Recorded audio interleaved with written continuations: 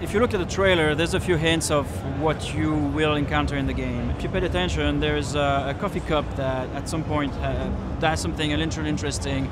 And later on, you see also a chair, like one of those black smoky creatures turning into a chair.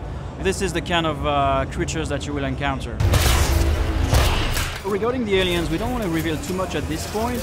All I can say is that they have their own purpose. They broke out of containment and then they evolve.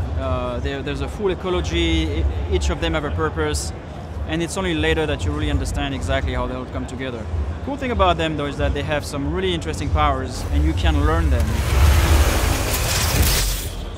The space station can be explored in a contiguous way. This is not level or missions after missions after mission. Everything is contiguous. You can always come back to where you were before. The context might have changed. And you can also visit it outside in zero-G and go from different airlocks to different airlocks to find shortcuts. The logo is actually extracted from a device that is in the game that is called a psychoscope. And the psychoscope is used by scientists to observe the aliens. And so we realized that it's actually a really cool object item, and we extracted some sort of a logo out of it, and we really love it.